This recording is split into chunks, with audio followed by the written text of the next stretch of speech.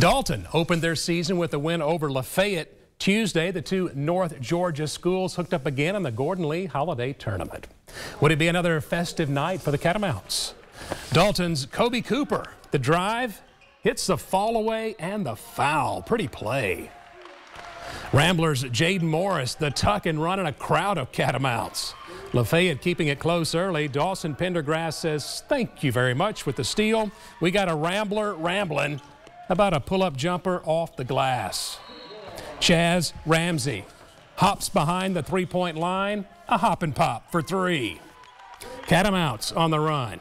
RJ Story gets the feed to finish the break. Dalton pulls away to win again. The final 69-56.